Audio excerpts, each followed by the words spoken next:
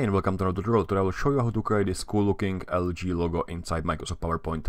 So the left one is an image, the right one is our creation done in Microsoft PowerPoint. So let's get started. I will start in the blank presentation.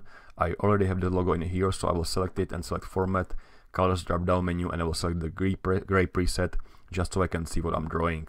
I will zoom in just a little bit, and I guess I will start with this content in the middle inside the circle. So let's start with the circle. Insert, Shapes, Oval. And I will draw it with my shift key pressed just so it's not an oval but the circle instead. Now I cannot see anything below it because the fill is opaque, so I will select shape fill, more fill colors, and I will increase the transparency a little bit like this. Then I will right click and select set as default shape, which will cause that all the newly drawn shapes will have those properties. The L shape is easy because there is an L shape in the default shape. So insert shapes and there should be this L shape, which is exactly what we want. So I will draw it like this. Then I have to make sure that it doesn't go outside, actually, like this. Then I have to adjust those widths using this one of those yellow handle and the second yellow handle, like this. Okay, so the face or whatever it is, this part, I guess we can use this shape which is called a block arc. I will draw it again with my shift key. I don't care about the size right now because first I will just make sure that it's like almost a full circle. It will be easier for us to guess the right size. So I'll make sure that it's aligned with the shape below, like this. Then I will use both, this first one to set the width and the starting point, and the second one to set the ending point. I don't have to go all the way up here because that will be covered with another shape, which will be most likely a rectangle, which I will draw right now. So insert, shapes, a new rectangle, and I'll draw it in the size that it kind of aligns with this previous shape, like this. Then I will select both shapes and select Format, Merge Shapes, Union, just so that this is just of one shape. Now for the background, this is clearly the ellipse or the circle, so insert Shapes, Oval. I will draw it in the size of the logo, like this. And I need one more shape for this kind of highlight. Maybe I will select the selection pane and hide everything just so I can clearly see the shape of the highlight. And I will try to somehow draw it, and I guess that maybe perhaps like a rotated kind of oval. I don't know. You can see there is a little bit of highlight going outside, so I have to make this a little bit bigger. Maybe I would need to adjust the Bezier points. I don't know. Maybe it's just fine the way it is right now.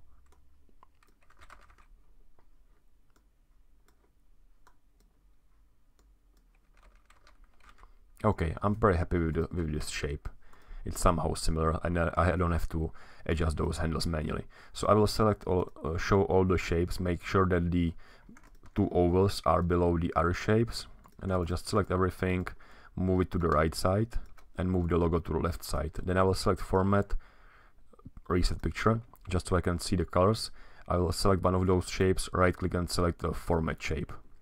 Now for the background shape, for the fill, I want this red color, so I will select solid color, and for the color I will set the eyedropper tool and sample a red color maybe from this area, like this. I don't need any line, so the line should be set to no line. For the highlight, I want the gradient going from like semi-transparent white to fully transparent white. So I will set the fill to line to no line and fill to gradient fill, going from white, which is fine, to white, but the second stop should be fully transparent. And I guess the angle is just about right, 90 degrees seems about right, but the first stop should be a little bit more transparent, like this.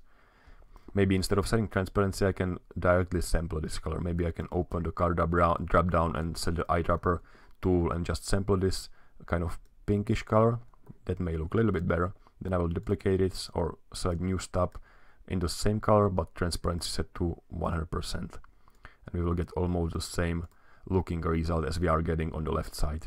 Now if you compare those two images, you can clearly see that the left one is kind of more like 3D, and that's caused by the edges getting a little bit darker. So I guess I can select the background and set the inner shadow effect. So in the effects, I will open the shadow, and for the preset I will select one of those inner shadow, which is most likely outside of the video right now. So I will open it from here, Format, Shape Effects, Shadow, and I will select this inner shadow effect, and I'll make it much bigger like this, and the color should be most likely some kind of dark red, so I will sample kind of dark red color from here, and that seems a little bit better. I kind of like it. Okay, so let's move to those three shapes in the middle. I will select all of them, and I will most likely group them together, so select group and group. For the line, I will set no line, and the fill should be a gradient fill, and this time it will go from white on the top to like a gray one on the bottom. So the first should be white. I can still use the eyedropper tool to make sure that it's full white. This is the white color, and the second will be a little bit gray color from this point. Okay, and I will move this gray all the way to the right side. So this is the gradient, but we still need a little bit of 3Dness. So for the 3Dness, I will open the effects, and in the 3D format I will set the top bevel to be this preset, which is angle.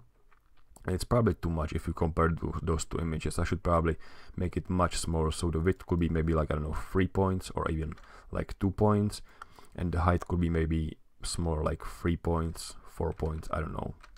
It's not a big difference. As you can see, I'm changing the values, but the difference is very minor. So I guess that's fine for the 3Dness. You can see there's a little bit of like a drop shadow effect going on without any blurring. So I will still open the shadows. And for the preset, I will select one of those outer presets without any blur. So the blur should be set to 0 points. The angle is fine. The distance could be a little bit bigger. And the transparency should be much higher, like, I don't know, 85% or 78%, whatever. Kind of, you know, a little bit more faded. Okay, so if I try to close all the panels and zoom in as much as I can quickly compare those two, and you know, there is not much else what we can do as for the 3D effects, because we have a limited number of presets as for the light sources and, you know, some kind of highlights and stuff. I guess, you know, we are fine with the result. We get a very similar result as the logo on the left side. So that's it. That's how you create the LG logo in Microsoft PowerPoint in almost no time. Thanks for watching.